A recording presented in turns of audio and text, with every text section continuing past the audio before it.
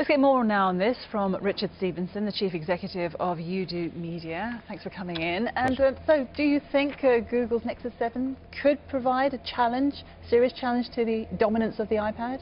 Well, it will certainly do well, okay, because it is a beautifully designed device and it's integrated for the first time with this new operating software called Jelly Bean, and it makes a much smoother operation.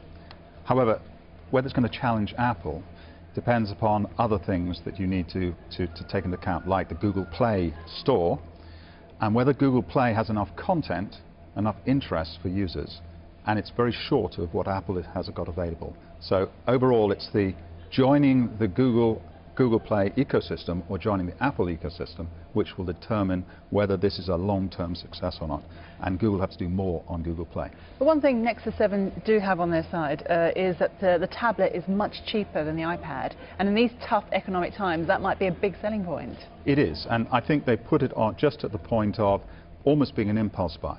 And I think that's important because they've taken out some features that maybe consumers might want, like front-facing camera, for example, and maybe more than just 16 gigabytes.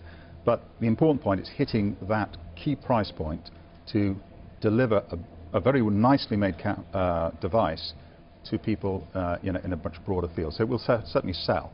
And whether it will damage Apple, we don't think that Apple will be heavily dented by this.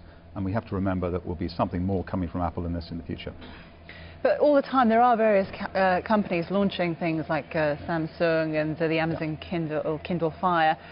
So eventually they're going to have to come together to make some kind of product which can challenge Apple. Or do you think Apple is just so far ahead that it will be very hard to eat into its share of the market? Well, they're a pretty frightening competitor. You know, they have more than 100 billion in the bank, and they have a head start.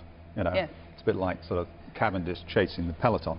You know, it's heading the peloton, chasing the front pack. It's a very difficult thing to catch Apple. Yeah. And I think Apple is just going to keep moving the goalposts. This is not a static marketplace. So each one of these people that you saw on your clip there who stand up and say this is the greatest thing that's going to make a change, they are playing big catch-up.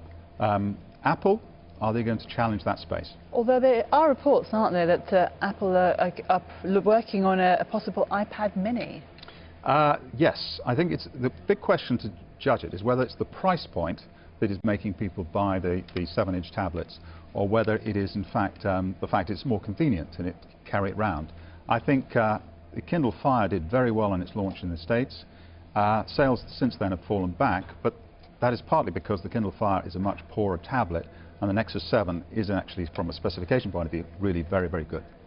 Richard Stephenson, thank you very much Pleasure. for talking us through that. Thank you.